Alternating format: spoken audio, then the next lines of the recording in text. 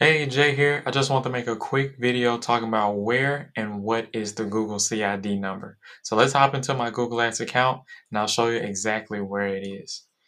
And so now we're inside of my Google Ads account. And as you can see right here at the top right, we're inside of my Google Ads test account. And you can see this 10-digit number here. And this is the Google CID number. I call it Google's phone number or your Google account phone number.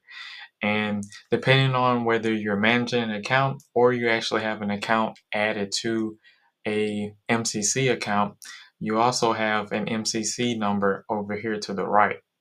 And so what you do with this Google Ads CID number is when you're having issues inside the account, let's say you need help or support with anything inside of Google, you use this CID number to allow the Google Ads rep to identify your account. So whenever you're on the phone with them or you're emailing or in a chat, they will always ask for your Google CID number, which is basically giving them access to find your account and find the issues that are going on with your account.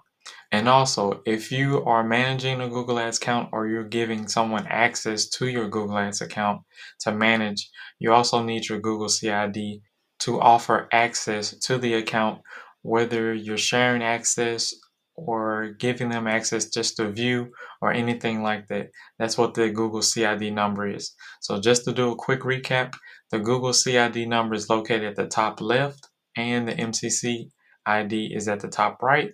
And the Google CID number allows you to identify your account with the Google reps and also gives you the ability to share access with a Google Ads manager or anyone that's managing your Google Ads account. So I hope this video helps. Make sure you leave a comment down below if you have any additional questions. All right, I'll see you in the next video.